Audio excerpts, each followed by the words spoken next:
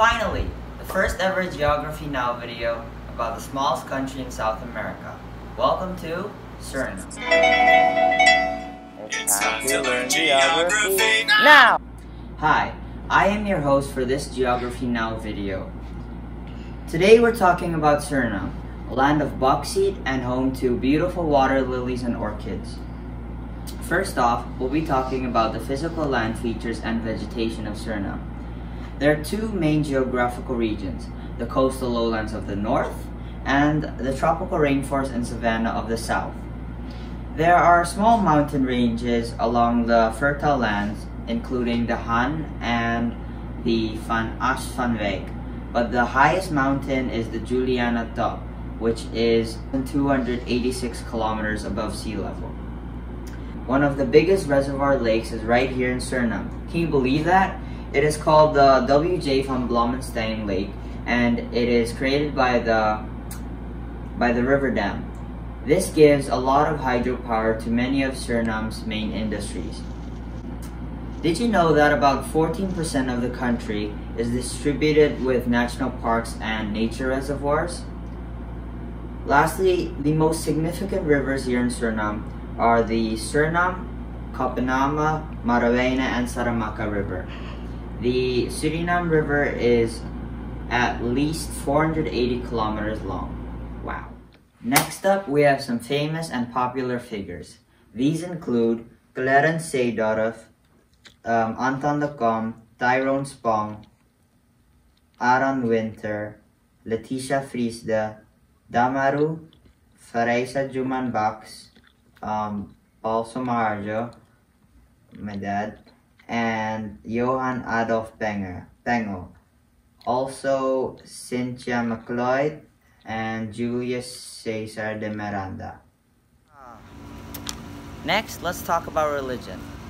So, Christianity is the predominant religion in Suriname with a percentage of 38.8%, and this was done by census in 2012.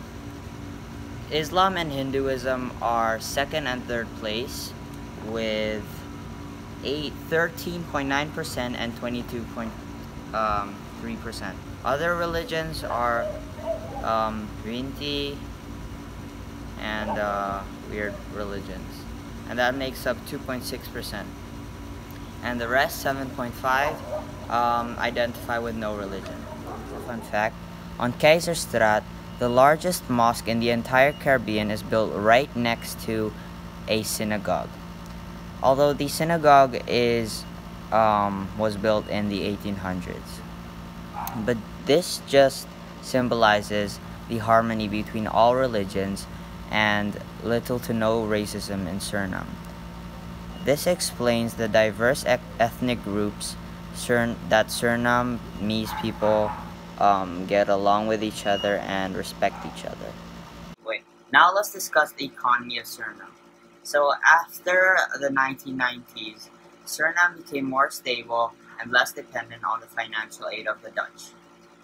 And as I mentioned earlier, bauxite is an aluminium ore, which is the strongest source of revenue for Suriname, along with the discovery of gold and oil. Rice and bananas together make up 3/4 of Suriname agriculture. Again, the bauxite industry accounts for 15% of the GDP and 70% of export earnings up to 2016. Suriname's main trading partners are the US, Caribbean countries, mostly Trinidad and Tobago, the Netherlands, and Canada. So, a little history here. After Weidenbos government took power in 1996, they ended the Structural Adjustment Program. This led to drastic economic growth decreasing in the following years. The government tried solving this problem with monetary expansion, but unfortunately, this only made it worse and resulted in an extreme increase of inflation to this day.